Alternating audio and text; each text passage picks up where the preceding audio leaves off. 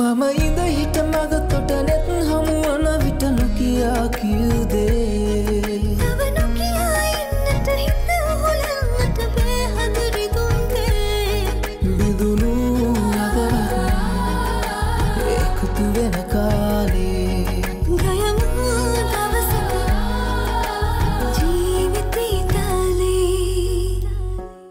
Sunsilk Cutie milliliter 40 රුපියල් 145කට price එකත් smooth කොණ්ඩෙත් smooth මම මේ කියන්නේ දසුණු ඔයාට ප්‍රශ්නයක් තියෙනවා නම් අම්මට විතරක් නෙමෙයි මටත් කියන්න මොකද මං ඔයාගේ වෙඩින් එක ප්ලෑන් කරන්න උදව් කළේ නැද්ද මම මගේ කොටස කළේ නැද්ද දැන් මෙතන ඔයා නොකරපු කොටසක් ගැන කතා කරන්නේ නෑනේ මෙතන තියෙන සල්ලි ප්‍රශ්නයක් ඒක තමයි මං කියන්නේ මෙච්චර ළඟට එන්න කලින් කිව්වනම් මම මගේ ඉතාලියේ ඉන්න මල්ලිට හරි කියලා මොකක් හරි කරනවනේ අනේ ඉතින් තව සති 3ක් තියෙනවනේ ඔයා පොඩ්ඩක් මල්ලිට කතා කරලා බලන්නකෝ හරි හරි මං කතා කරලා බලන්නකෝ හැබැයි ඉතින් මේ මිනිස්සු දැන් මේ ලල්ලන් වෙලා මොනවා කියයිද කියලා කවුද දන්නේ නෑ නෑ තාත්තා කාටවත් ලැජ්ජ වෙන්න යන්න ඕනේ නෑ හරි ඒක මම බලා ගන්නම් තාත්තේ මම ලැජ්ජ වුණාට කමක් නෑ ඔයාගේ යාළුවන්ටයි ඔය ගෑනු මගේ පවුලේ උදේට ලැජ්ජ වෙන්න එපා. ඒකයි මම මේ කියන්නේ. අමායා එක කාටවත් කියලා නෑ. නෑ මං කියන්නේ කියනවා කියලා නෙමෙයි. කොයි වෙලාවෙ හරි සල්ලි හොයන්න සිද්ධ වෙනවනේ. එතකොට අපි මොකද කරන්නේ? එතකොට අමායකින් හරි කාගෙන් හරි මේකට උදව් ගන්න වෙනවනේ. ඒකනේ මම මේ කියන්නේ. අපි අපේ පුතාගේ ගෞරවය රැකෙන පරිදි හැසිරෙන්න ඕනේ. ඒකයි මම මේ කියන්නේ. මේ ඔයා එළමගෙන් සල්ලි එහෙම හැවි නෑ නේද? නෑ මං අම්මට විතරයි කිව්වේ. අමායා බොහෝම හොඳ ළමෙක්. මේ සල්ලි ප්‍රශ්නේ දැනගෙන ඒ ළමයා කියනවා එයාගේ ගේ උගස් තියලා සල්ලි ගන්න කියලා. දසුන් ඒකට කැමති නෑ කිව්වලු. කැමති වුණා නම් එහෙම ගහන්නේ හැම. මේක හරියට ගෑණියෙක් ගන්න ඉස්සලා දෑවැද්ද ගන්නවා වගේ වැඩක් නෙමේක. ඒවට ලෑස්ති වෙන්න එපා. නෑ මං අමායාට කිව්වා එහෙම කරන්න ඕනේ නෑ. අපි ඒක බලා ගන්නම් කියලා. කොයි වෙලාවෙ මනමාලි දැනගන්න ඉඩ තියන්න එපා මෙතන සල්ලි ප්‍රශ්නයක් තියෙනවා කියලා. ඔය කතාවම මං දසුන්ට කිව්වා. හරි. මම මේ ගැන බලා ගන්නම්. ඔයගොල්ලෝ පුරුදු පරිදි වෙඩින් එකට ලෑස්ති වෙලා වැඩ ටික කරගෙන යන්නකෝ. නෑ තාත්තේ මට ඒක කරගන්න පුළුවන්. පුළුවන් වුණාට ওই ටික කිරලා නෑනේ. තව ටික දවසයි තියෙන්නේ.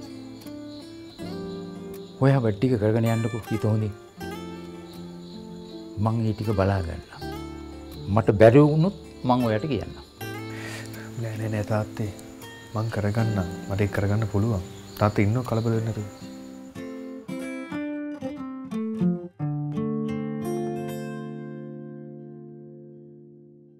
මොකද සුරංජිත් අපි දැන් කරන්නේ?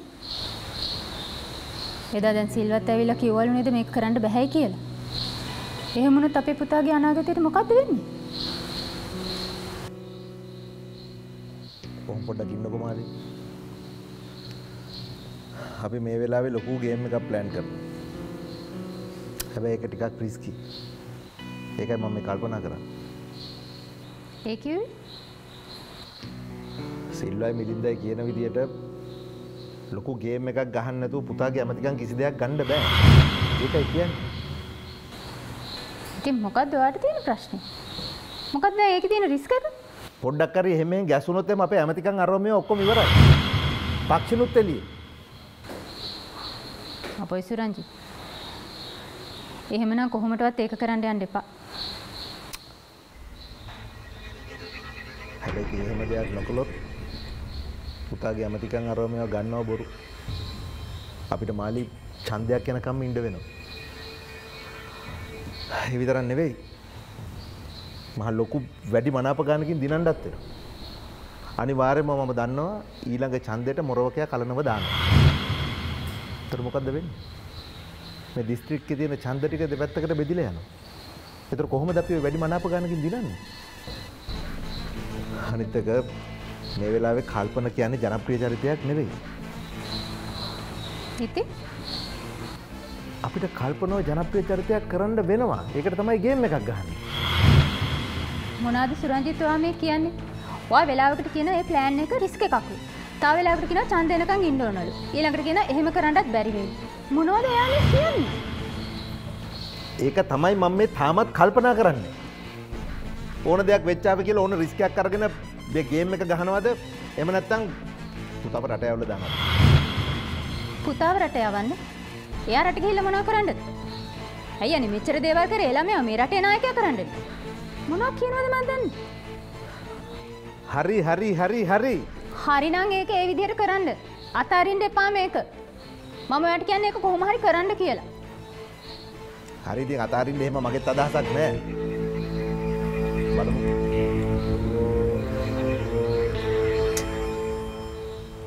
එයාටෙල් 880ට තවත් අලුත් වෙලා. දැන් අන්ලිමිටඩ් සෝෂල් මීඩියා වලට තවත් වැඩිපුර ඇප්ස් 3ක්ම ඇඩ් වෙලා. අදම එයාටෙල් 880ටක් රීලෝඩ් කරන්න. ජෙට් වෙතින් ශ්‍රී ලංකාවේ පළමුවරට කලර්ගාඩ් තාක්ෂණය මගින් තීත සඳහා වසර 8ක වගකීම.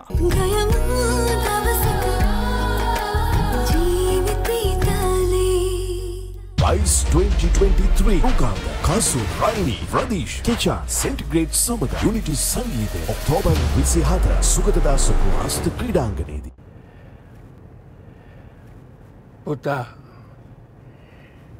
මේ ලෝකේ ඉතින් අපි පෘථග්ජනයෝ විදියට අපි අතින් ගොඩාක් වැරදි සිද්ධ වෙනවා. ඒක ඉතින් ලෝක ස්වභාවය. අපි අතින් හුඟක් අතපසුවීම් සිද්ධ වෙනවා. හැබැයි ඉතින් ඒ අතපසුවීම් අතරින් තමන්ගේ දෙමව්පියන්ගේ අවසාන මොහොතේ සිද්ධ වෙන අතපසුවීම් තරම් හිතට වේදනා දෙන තවත් දෙයක් නැහැ. ඒක ඉතින් අපි ලෝකේ අනිත්‍ය ගැන හිතලා හිත හදාගන්න බලමු. ජෝති එයාගේ අවසාන මොහොතේවත් කාටවත් සාප කළේවත් දොස් කිව්වේවත් නැහැ. ඔයා කවදා හරි එයාව මගහැරියත් එයාගේ හිතේ හැමදාම හිටියේ ඔයා. හැමදාම ඔයා ගැන කතා කරලා ඔයාට ආශිර්වාද කළා.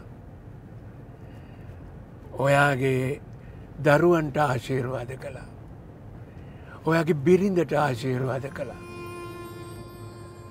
ඒ වුණාට තාත්තේ මගෙන් ලොකු වරදක් සිද්ධ වුණා. ලොකු වරදක්. මට එයාගේ කෝල් එක මිස් වුණා.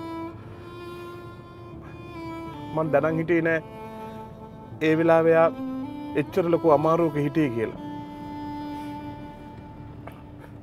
මං ආපහු ලංකාවට ආවට පස්සේ දැනගත්තේ මගේ තාත්තා නැති වුණා කියලා. ඒ දුක මං කොහොම දරාගන්නද? මගේ යාළුවෝ, මගේ නෑදෑයෝ, මගේ ළමයි, මගේ වයිෆ් මේ හැමෝම තාම මට දොස් කියනවා. තාම දොස් කියනවා. මගේ ළමයි දෙන්න සියව බලන්න යන ආසාවෙන් හිටියේ. ඒත් මගේ ආසාවන් ඊට වැඩිය ලොකු වුණා. මගේ තාත්තට වැඩිය. ඒව ගැන දැන් කතා කරලා වැඩක් නෑ පුතා. අර ජීවිතේ සිද්ධ වෙච්ච දේවල් අර කතාවක් තියෙනවනේ. ගියේ නුවණ ඇතුල් ලවාවත් අද්දවන්න බෑ කියලා. මං කොහොමද දැන් ගිහලා තාත්තගේ මූණ බලන්නේ? මං කොහොමද එයා දිහා බලන්නේ තාත්තේ? එයා දිහා බැලුවත් දැන් එයා මොකුත් කියන්නේ නෑ පුතා. එයා ජීවිතේ අවසාන නින්දන තැනටයි අපි දැන් මේ යන්නේ. එයා කොහේ හිටියත් ඔයාට ආශිර්වාද කරයි පුතා. ඔයාට ආශිර්වාද කරයි. අම්මා නැති වුණ දවසේ ඉඳන් මම බලාගත්තේ මගේ තාත්තා. ඇයි මගේ තාත්තාව මහල් නිවාසයකට ඇයි? ඇයි මං එහෙම කළේ? මුළු ජීවිත කාලෙම බාව බලාගත්ත කෙනා මේ ලෝකේ ඕනම ළමයෙකුට ජීවිතේ අමාරුම තීරණ ගන්න සිද්ධ වෙනවා. සමහර ළමයින්ට අපේ කාලේ අවසන් වුණාම අපෙන් වැඩක් නෑ කියලා හිතෙනවා. දැන් ඕව කතා කරලා වැඩක් නෑ පුතා. ඕව ගැන කතා කරලා වැඩක් නෑ. අපි දැන් යමු තාත්තගේ සෝනට.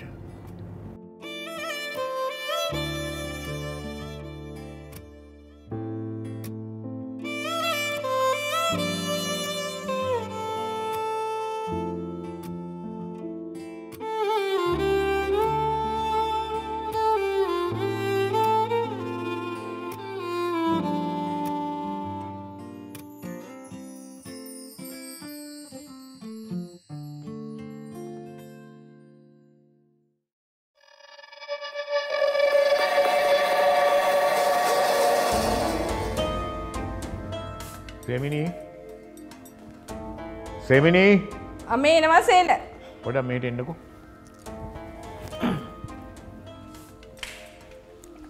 අයියා සේල. මොකද වෙලා තියෙන්නේ? ඉඳ ගන්නකෝ. වෙලා තියෙන දේ නෙමෙයි. වෙන්න යන දේ ගැනයි කියන්න ඕනේ මට වාට. ඒ කිව්වේ?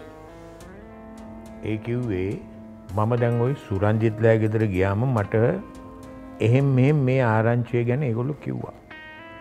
තේරුණාද? මං ඒක එච්චර විශ්වාස කළේ නැහැ. මොකද විශ්වාස කළේ නැත්තේ ඒ මිනිස්සු ඔය අපේ පොල්ලෝ ගැන ඉරිසියාවට කියන කතාවද එහෙම නැත්නම් ගමේ සංගීත සාජ්‍යයට ඉරිසියාවට කියන කතාවද කියලා මං දන්නේ නැති නිසා. හරිද?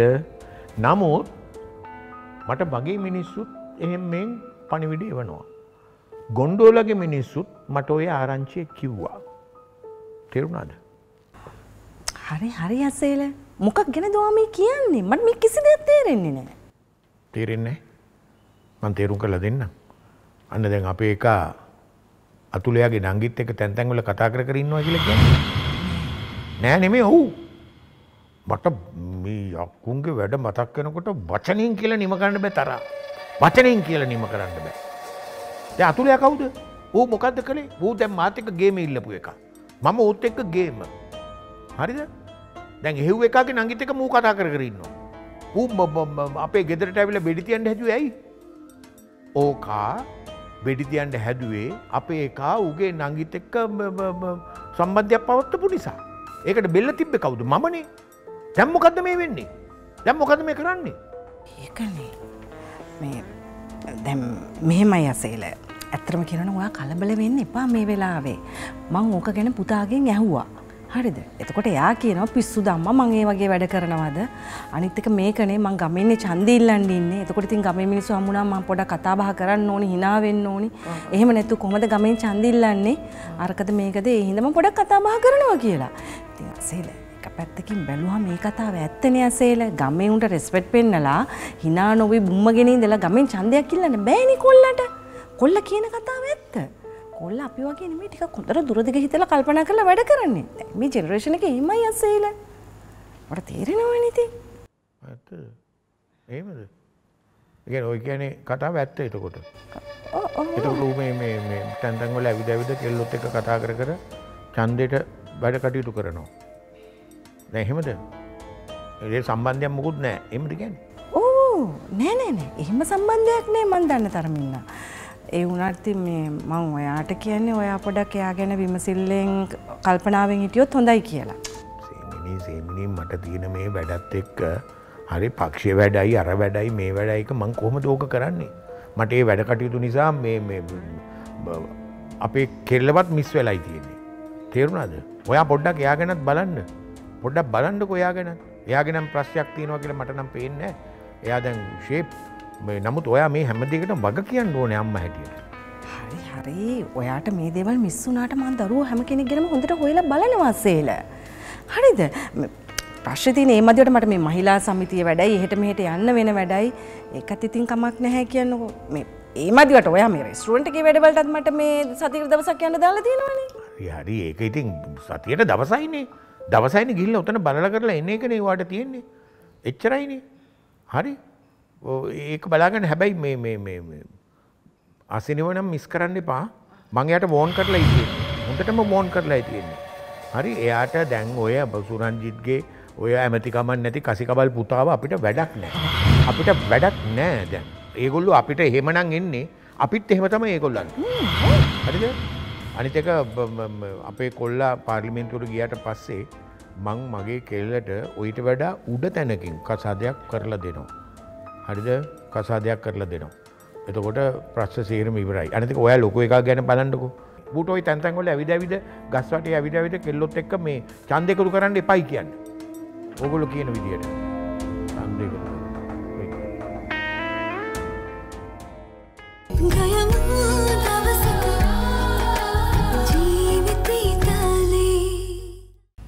එයා වැඩිහිටි නිවාසයට ඇවිල්ලා දුක් වුණාලු. හොඳටම ඇඬුවත් එක්කලු. එයා හිතුවේ නෑලු තාත්තගේ කෝල් එකක් ආපහු සදහට මෙයාට එන්නේ නැති වෙයි කියලා. ඒක තමයි මං කියන්නේ කවදාවත්ම දෙමව්පියන්ගෙන් එන කෝල් මිස් කරගන්න එපා කියලා.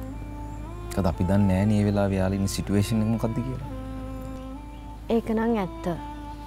එයා ඇවිල්ලා ඇඬුවම සියයට දුක හිතුණලු. සියා ඉතින් එයාගේ හිත හදලා ඊට පස්සේ කිව්වලු වැඩිහිටි නිවාසෙට දානයක් දෙන්නම් කිව්වලු. අර මොනවද රෝද පුටු පරිත්‍යාග කරන්නම් කිව්වලු. අනිත් එක සියා කියලා ෆියුනරල් එකේ ඔක්කොම දේවල් කළේ ඔයාලා කියලා. ඊට පස්සේ එයා කිව්වලු එයාට ඔයාලව මීට් වෙලා තැන්ක් යූ කියන්න ඕනේ කියලා. ඒ මොකටද? අපි හැමදේම කරේ සියා වෙනුවෙන් මැනිකේ. අනිත් එක ජෝති සියා පිට එක්ක කොච්චර හිතවත්ද? ඒකනේ. හැබැයි මහියයේ මට නම් ඒ මනුස්සයාගේ පුදුම තරහයි. එයා මේ ජෝතිසියගේ කෝල් මිස් කරපු පළවෙනි වතාව නෙමෙයි. මීට කලින් හැම පාරම හැම අවුරුද්දෙම බර්ත්ඩේ එකට එයා කෝල් මිස් කරලා තියෙනවා. මොකක් හරි වැඩක් කියලා එයා වැඩේ මග ඇරලා. ඒක තමයි මැනිකේ එයාට දෙයියෝ ඒ වගේ දඩුවමක් දුන්නේ. දැන් බලන්න හැමදාටම මම මගේ තාත්තට වැරද්දක් කරානේ. අන්තිම මොහොතේවත් මට මගේ තාත්තව බලන්න යන්න බැරි වුණා. කී හැමදාටම දුක් වෙන්නේ වෙනවනේ. මොන තරම් අපරාධයක්ද? මහයයි මටත් බයයි මට එහෙම දුක් වෙන්න වෙයි කියලා. තාත්තට කොච්චර කිව්වත් ගිහිලා සමාව ගන්න නෑනේ. ගෙදර එක්කන් එන්නෙත් නෑ. මං කොච්චර ගෙදර යන් කියලා කිව්වත් සීයා මං කියන දේ අහන්නෙත් නෑ. අන්තිමේදී මටත් මේ වගේ දුක් වෙන වෙයි කියලා මට බයයි මහියයි. අනේ මං කියන. එම් කොහොමද වෙන්නේ? ඔයා හැමදාම සියා බලන්න යනවා. සියාට බෙහෙත් ටික අරන් දෙනවා. ඒ බෙහෙත් බොන්න මතක් කරනවා. මේ හැමදේම කරන්න ඕනේ. ඒක කොච්චර පිනක්ද? ඒක පින් වැඩක් නෙමෙයි මහියයි ඒක දරුවන්ගේ යුතුයකම. ඒක නම් එහෙම තමයි. හැබැයි සින අර මිනිස්සු ඇවිල්ලා අපිත් එක්ක කතා කරා කියලා නම් ඇති වැඩක් නැහැ. අපිත් එක්ක කතා කරලා මොනවා ගන්නද? ජෝතිසියා යන්නේ නැහනේ. මහියයි ඔයා එනවද මාත් එක්ක ගිහිල්ලා සියර ගෙදර යන් කියන්න. එක පයින් යන්න. අපි දෙන්න යන්න. කියලා කතා කරමු. එක පයින් තනි කකුලෙන් දෙන්නේ.